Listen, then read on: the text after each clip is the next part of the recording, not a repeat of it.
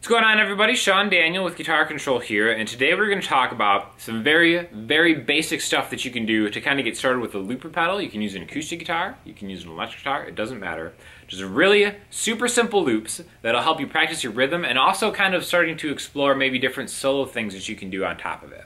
So make sure that you click the link below because I'm going to tab out everything that we're doing here. And it's going to sound like this. Now, any kind of looper pedal will do. You could also use a backing track to kind of just think of this conceptually. If you don't have a looper pedal, you could maybe just use like a smartphone to record yourself doing a lot of this. But all we're going to do is we're going to loop a very simple C chord on a just continuous loop, and it's going to sound like this.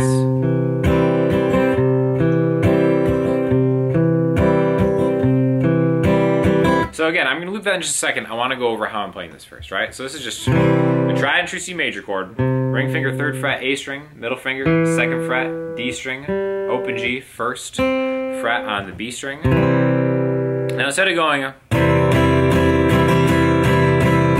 where you just kind of strum the full chord open like that, we don't want to do that because a lot of times when you're first starting out with a looper pedal, you're fighting the volume of the loop, and then it just becomes kind of messy. So what I want to do is I want to get more of like a muted.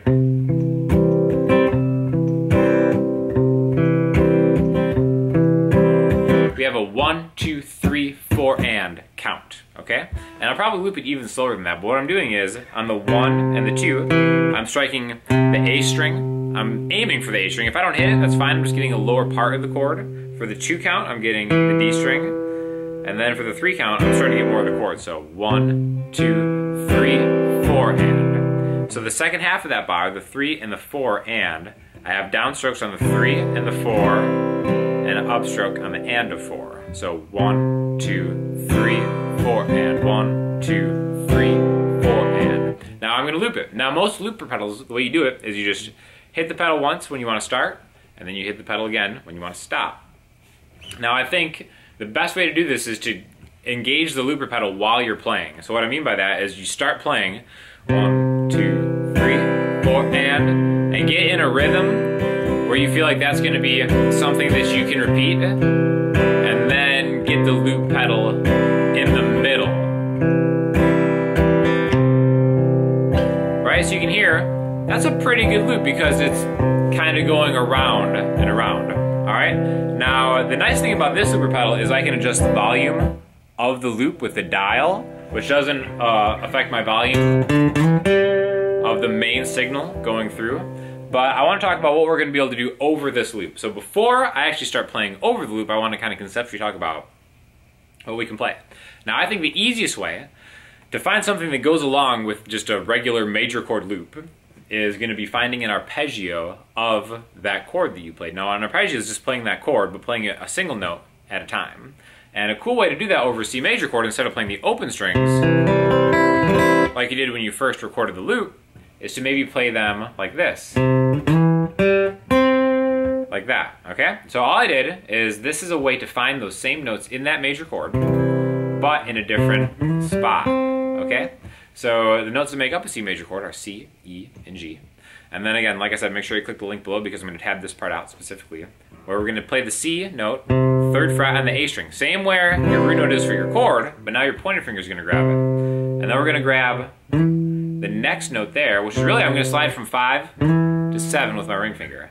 C, E. Now this note right here is the same as this note right here when you're playing the chord, but we're doing it on a different string. Okay?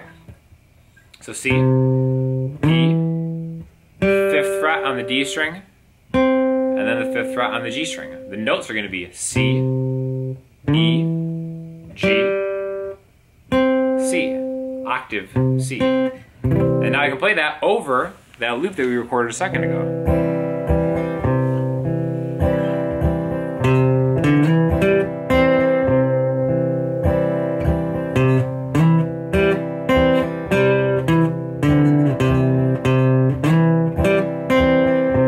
Play them in any order. It's just good to know where these notes are.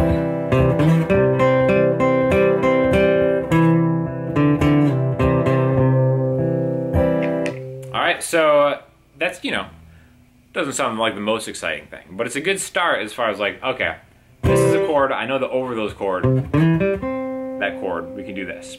Now, what I want to do is branch off into the next octave of what we just did. That means just like those same notes, but higher up on the neck. So the cool thing is, we can start the shape again here on the 5th fret of the G string. And then just make one alteration and take us through the rest of the chord. So what we have now is the 5th fret on the G string, 7 to 9 on that same string. Now, here's where it changes. Your middle finger is going to grab the 8th fret on the B string and go straight down to grab the 8th fret on the high E string. Okay? So we have the first octave, and then we can start the second octave right here. Alright, so now when I engage it again, I can play any of those notes over that same thing. And then the higher octave. And then it's a good thing to be able to maybe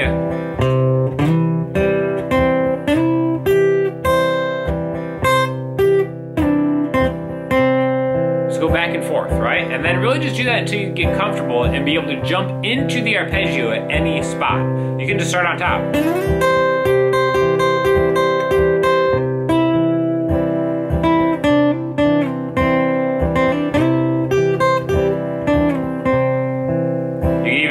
Go out of order, in which case it's not technically an arpeggio anymore. You're just kind of doing things in a different way, right? Let's say I want to get to the top there, but I want to slide in from a different spot.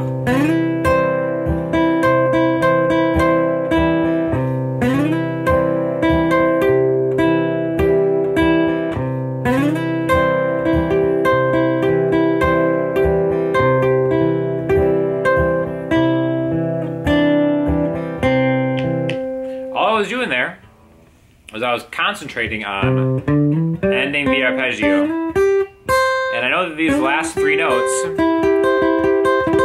really make its own C major chord. If you've ever seen like a bar chord or something like that, you could do the same thing in that area. That arpeggio is leading us into that spot. And these are just things that I can do over a C chord. So in my mind, I'm thinking of a C right there, even though it looks nothing like any, C major chord you might have played. Now, all this stuff, aside from just being used with a looper pedal, is something you can just play in addition to a chord. So if you don't have a looper pedal, it doesn't matter. You can still just kind of jam on the C chord.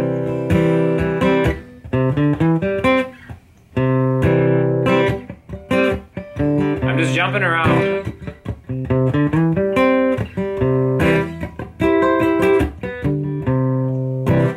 Notes that I know from that arpeggio.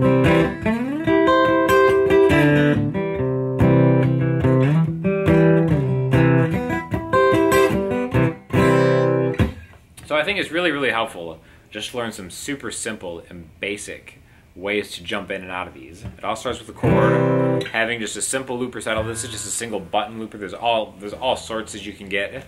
And the great thing is, now they're a lot cheaper than they used to be. So for $100 you can get a solid looper pedal, sometimes even less than that if you want to buy used. I think it really is like the most important tool any musician can have, because you have to have your timing really good and think about like 1, 2, 3, 4, and 1, 2, 3, 4, and 1, 2, 3, 4, and 1, 2, 3, 4, and whenever you're doing that kind of thing. So again, this is something that I think is like super, super helpful, that you're probably going to want to invest in eventually. So really just one way to get you started on a looper pedal, something super simple that anybody can do on top of it. So you don't have any excuses. Get to it. Get yourself a looper pedal. We got other videos that you can use about looper pedals and different exercises that you can do by myself and other great instructors on the Guitar Control channel. So definitely check those out. Let me know what you think in the feedback section. And again, make sure to click that link to the tab below, because I'm going to, in order, do that whole kind of arpeggio run if it helps to have a visual guide instead of just kind of trying to remember everything. Because eventually you will be able to remember stuff, but like I said, always good to have the visual until that time comes. And in the meantime, let us know what you guys want to see more of, and we'll talk to you all soon. Thanks a lot.